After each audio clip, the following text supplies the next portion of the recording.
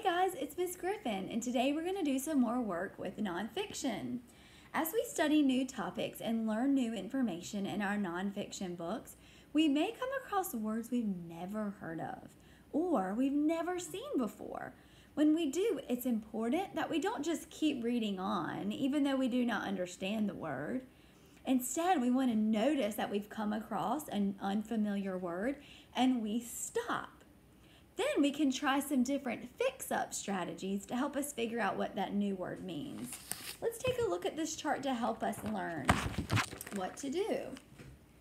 Don't let a new word get away. What do we do when we come to a word we don't know? What it means, a new word, we stop it. We can first study the illustration or photograph closely. We can think about what we are reading. We can open our mind to the possibilities when we visualize. We can place another word in the sentence to see if that would make sense. Sometimes this one really helps us whenever we're trying to figure out a word. We can identify a caption, hint, or a clue to help. And then after we've tried all these things, we can try a class expert, such as a teacher or a friend, or maybe your parent. That's a lot of fix-up strategies. So we're going to do a little work with some, okay? So let's try some of these strategies out. We're going to reread this book and think about some of the new and unfamiliar words that we come across as we read. We will try many different strategies to figure out what each new word means. So let's read An Animal Community by Bobby Kalman. An animal community. Table of contents, text feature, tells us what the story is about. What is a community? A community, I've come to a word I don't know what it means. I wonder what community might mean in this book. We use that word a lot in our classroom, but it might mean something different in this book. Let's check out our list of strategies to see what we should do first. The first strategy says, study the illustration or photograph closely. So I see animals, but I also notice that the prairie dogs, they're close together. Do you notice that in the picture? They're all really close. I'm going to think about what community means in our class, what I already know about the word community. And then I'm going to compare what I know to the photo. When we're in our class, we're in a community. We all work together. And these prairie dogs appear all together too. A community is a place. It is also the group of living things that share that place. Living things are plants, animals, and people. Prairie dogs are animals that live in communities. They live in communities to stay safe. It says that prairie dogs are animals that live in communities to stay alive. Wow! They must all help one another and keep one another safe. Do you see all the strategies that we just used to figure out the word community? We thought about what we already knew. We looked at the photograph. We compared what we already knew and the photograph. Then we kept reading and we realized the author told us what a community is. We used a couple different fix-up strategies and now we know what a community is. Let's keep going. Prairie dogs are not dogs. They are a kind of squirrel. We can read more about squirrels on page 22 through 23. A prairie dog town. Prairie dogs live in big communities. Their communities are called towns. Some towns are huge. They are deep in the ground. Towns have rooms and tunnels. The words towns and tunnels appear on these pages. If I think about what I already know about tunnels, so I think about what I already know, now I'm going to try the visualize strategy. Remember, we know what visualize means, make a mind movie. So I'm going to visualize how tunnels and towns fit together. So I'm going to think about how these two words fit together. It makes me think that tunnels are like little paths. Yes, and these little paths help the prairie dogs move around their community. Wow, we're making connections and learning new words.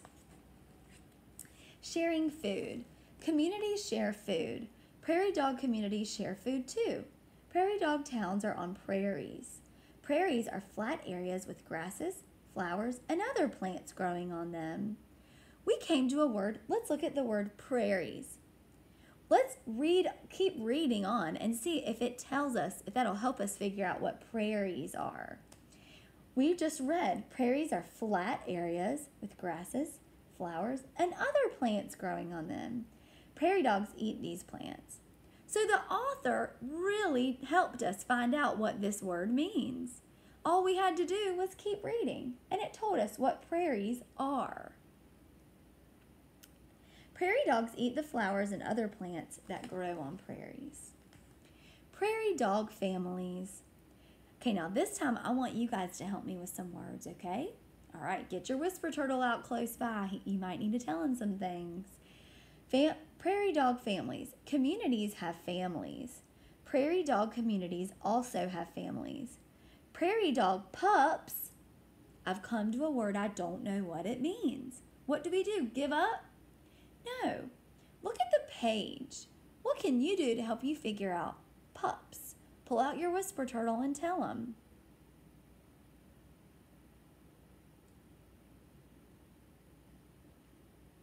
Do you notice there's a photograph?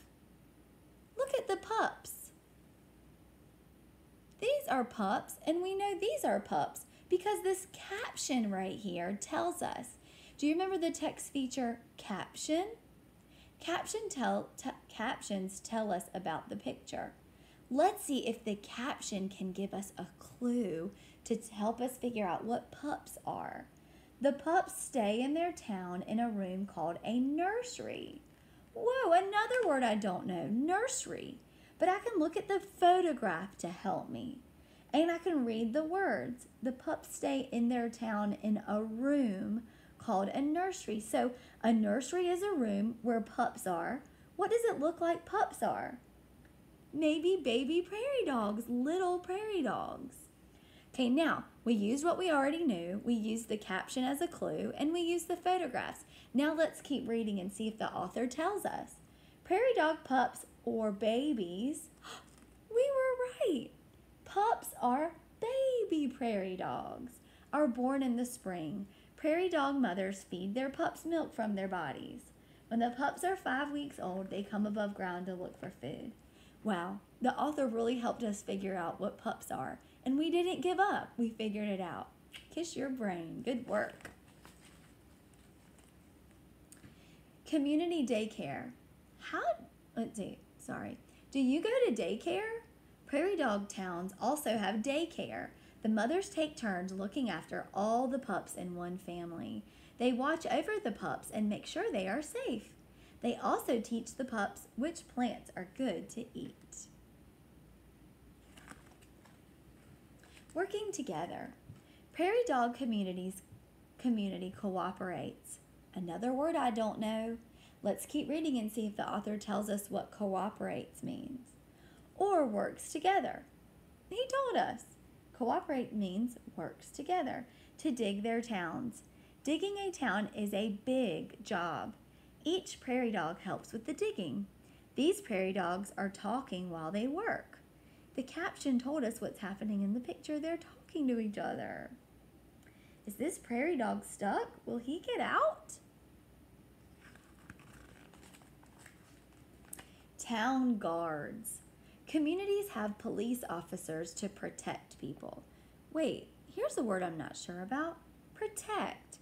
How can I be sure I know what it means? Well, let's use the words we read. The author mentioned police officers. Police officers take care of people and keep them safe. So I'll try replacing the word protect in the sentence and see whether that makes sense, okay? Let's try it. Communities have police officers to help people and keep them safe. Does that make sense? Yes, that's right. So protect must mean to take care of and keep something or someone safe. Prairie dogs also protect their towns from predators. Predators are animals that hunt and eat other animals. Foxes, coyotes, and hawks eat prairie dogs. Here are some labels. Coyote.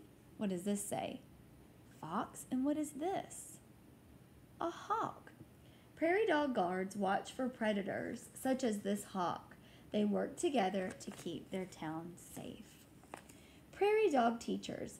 Communities have schools where children learn from teachers. Prairie dog towns also have teachers. Adult prairie dogs teach the pups how to stay alive.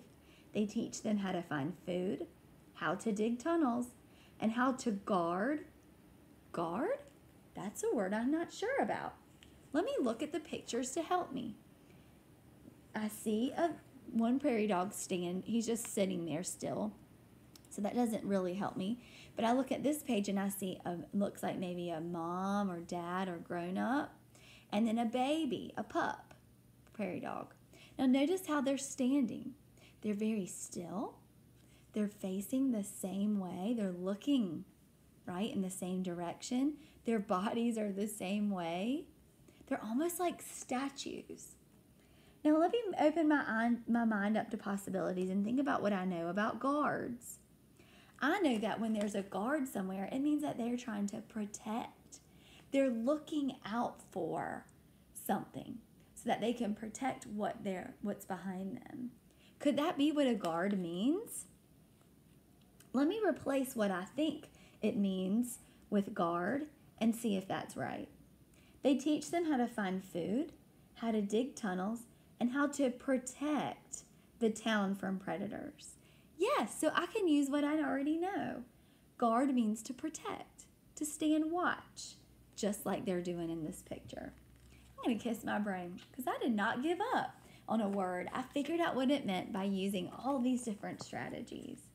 This adult is teaching a pup how to stand guard. I was right. And the author wrote the words to help me figure it out. Communication. Communities share information. Sharing information is called communication. Prairie dogs communicate in different ways. They make loud calls to warn other prairie dogs of danger. They use different sounds to warn about different predators. People communicate love with hugs and kisses. Prairie dogs huddle and touch their front teeth together to greet one another. Wow, guys, using these fix-up strategies really does help us. We learned lots of different words today, really important words, by using our fix-up strategies. Remember that as we study new topics in nonfiction and learn new information, we also learn new words we've never heard of before, or words we've heard but we've never used because we don't know what they mean. It's really important that we figure out what these words mean in order to help us understand what we're reading. We can't ever let a word get away. So what do? Don't let a word get away. We stop it. First, we study the illustration or the photograph closely. Then we think about what we're reading. We open our mind to possibilities when we visualize the word and the pictures that we're looking at. We can replace another word in that sentence to see if it makes sense, like we did for protect and guard. We can identify a caption, hint, or clue to help, like the word pup and nursery. Remember, we used the caption to help us figure it out. And when we try everything we know and we can't figure it out, we always can try a class expert, such as a teacher or a friend or a parent, to help us. Okay, guys, so as you continue to read and learn new things, make sure when you come to words that you don't know to stop it and don't let that word get away. Try your strategies and see if you can figure out what it means all by yourself. Kiss your brain, kiss your heart. See you next time. Bye.